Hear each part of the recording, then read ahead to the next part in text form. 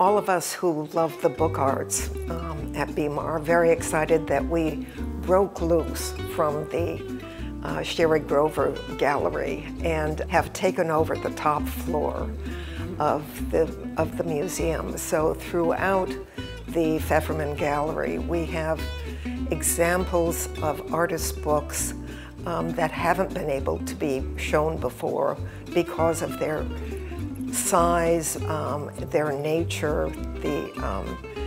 They don't always stay contained within the covers of a book.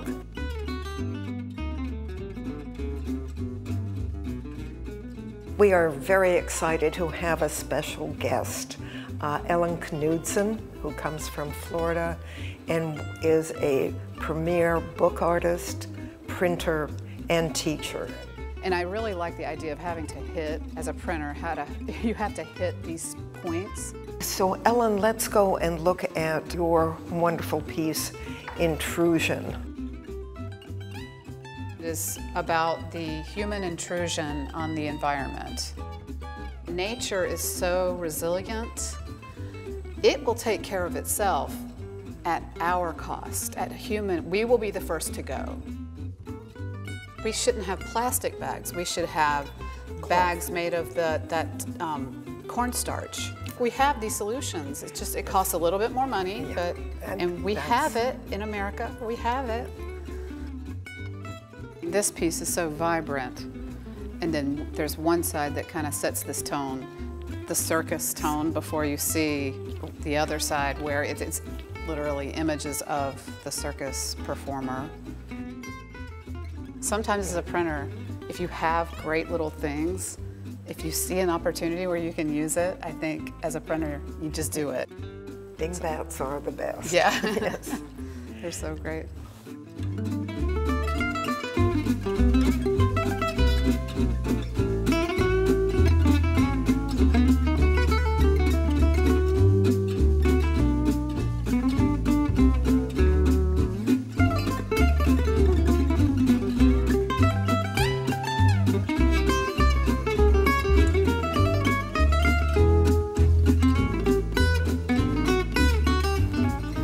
This is lovely. I saw a lot of ink, and so I wanted to come over and look, because as a printer I thought, oh, all that coverage, you know, how did they do that? And it is letterpress, linoleum prints. And these are, they're incredibly moving, the 14 stages of the cross. Uh-huh. Yeah. But they're modern illustrations. They're modern illustrations in dealing with the AIDS epidemic. Oh, okay.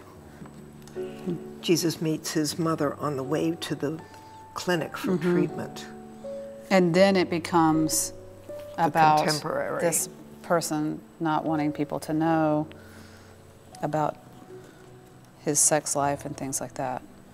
And now he's sick. I really like this full page of image, and then the quiet of this. Yes. So you interact with it as a viewer with the image, and then the quiet of the reading. I mean, I think that's why I wanted to become a book artist personally, is that the book does the work of, you know, what artists want their work to do. The book helps a lot. It is not intimidating to people. The book form, we all know what that is. There's nothing scary. And so people don't feel like, oh, this isn't for me.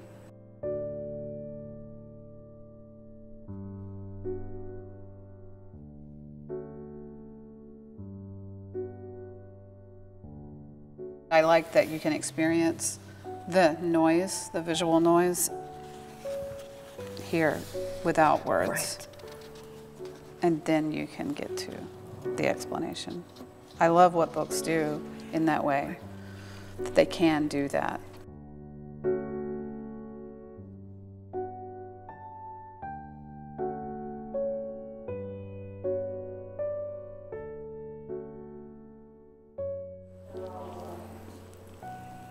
Is that cloth? It is cloth, and she, the poem was sewn with needle work on, and then she dyed the whole thing, and then she took out the thread. So it is, the text is what was not dyed. Oh, that's lovely. That's a nice little touch, the red knot where they're connected. It's just the same, but then she did this little touch of the red.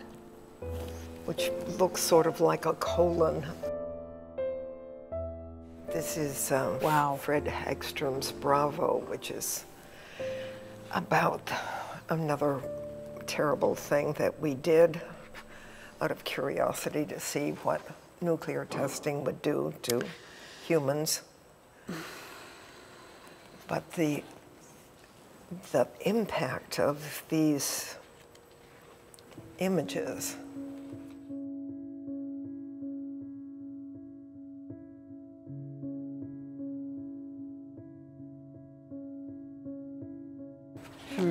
Tell me how this would be done. Do you have a... Is this folded? I can't tell if it's a single sheet of paper. It feels like a single sheet. I think it's a single sheet, okay. So it must be sewn. I mean, but the ink coverage is so inky, it smells so good. I like the smell of the ink because it starts to become the smell of this thing that was left over, this radiation, the poisoning, right.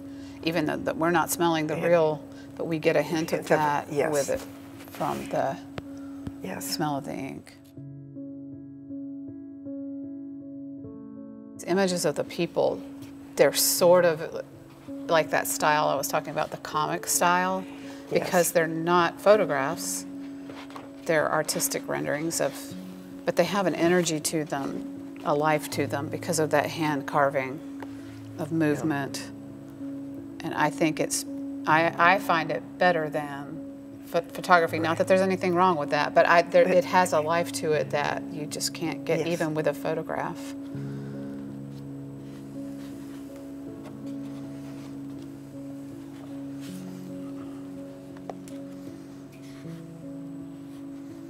I like the layering too of that background. It gives it a lot of depth.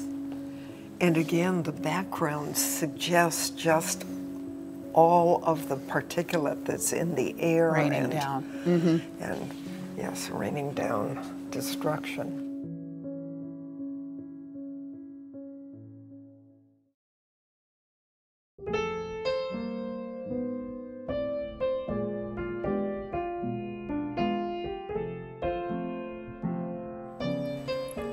This is one book?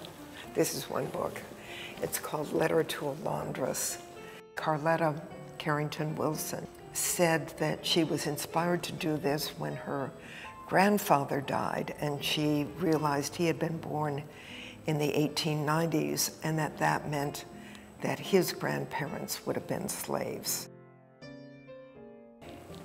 I like walking down this little corridor. And that's Carletta wants people to go, you know, to walk through the laundry.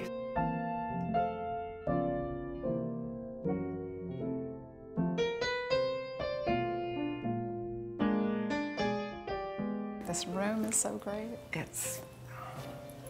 And we wanted it to be different from all of the other galleries. It is an illustration of a saying by Sophie Tucker, what women need in the different stages of their life. So from birth to age 18, a girl needs good parents. From 18 to 35, she needs good looks. From 35 to 55, she needs a good personality. And from 55 on, she needs cash. I love to see all the different minds that are in here, you know. It's great.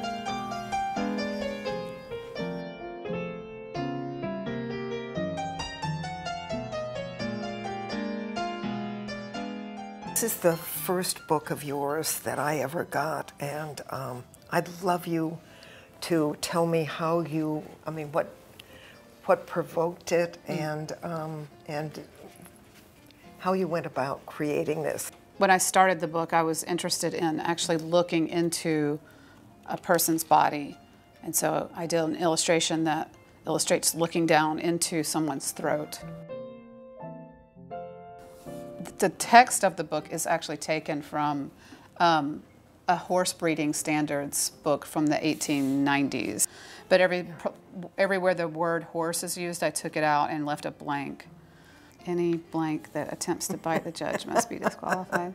Yeah, sometimes there's funny things in here. The Goldilocks method. Better than it is, but not too much or too little. What I was thinking about is how we edit our bodies. And it's really subtractive, like get rid of this, get rid of this, get rid of this. And it's almost like we're being erased as people. So yeah, that's American Breeding Standards.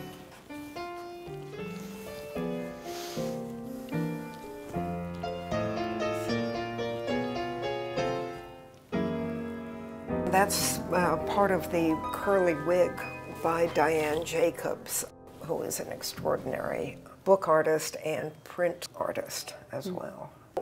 She has another 2 installations out in the gallery. Let's go. Yeah. Look at them.